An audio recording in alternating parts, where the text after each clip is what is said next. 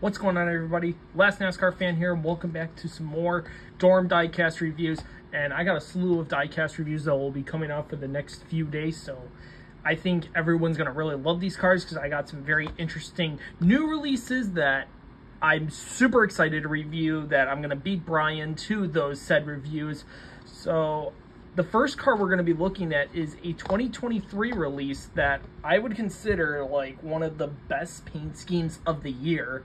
And the sister car to it, or the teammate car, is currently at my house because I pre-ordered it from Circle B Diecast. But I was really happy to see that his teammate one made MOQ as well, so I immediately picked it up from K-State Diecast off eBay, and that is the 2023 AJ Allmendinger Gain Chevrolet ZL1 Camaro for Kaulig Racing. Oh yes, this is awesome. So we already did get a release for Allmendinger this year for a diecast for 164, but it's a promo diecast on the left. It's on like the JAT mold. It's on from the JAT Factory, not mold. Why did I say that? But it's going to be impossible to find that promo itself, and it's not really worth it because it's black wall tires. But if you do find it out in the wild, I recommend picking it up because it is a fantastic promo piece for any Kaulig fan in AJ Allmendinger's collection. But we're going to be going into the review on the Gain scheme that ran in the Dirt Bristol Spring Race. Already off the bat, some plastic might have not been going through correctly.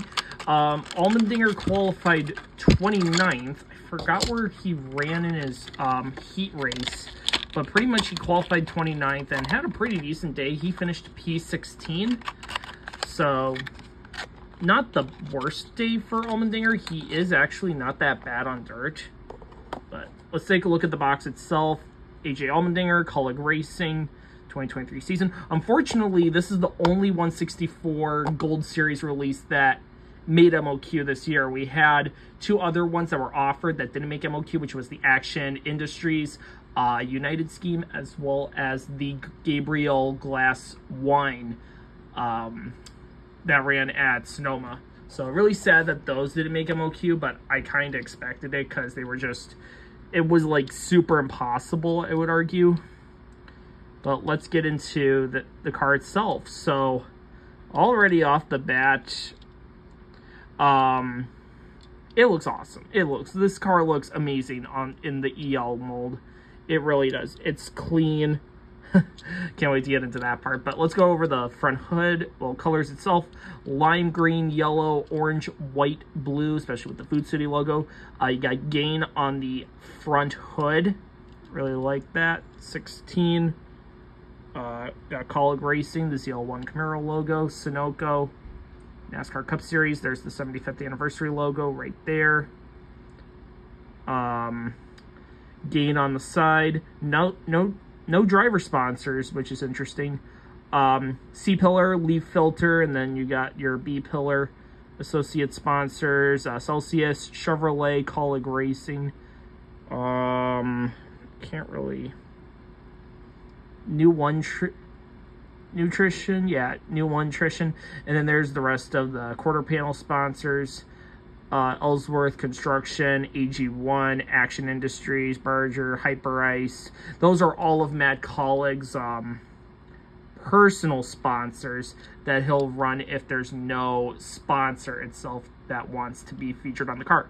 Deck lid, you have the logo, you have the catchphrase, seriously good scent.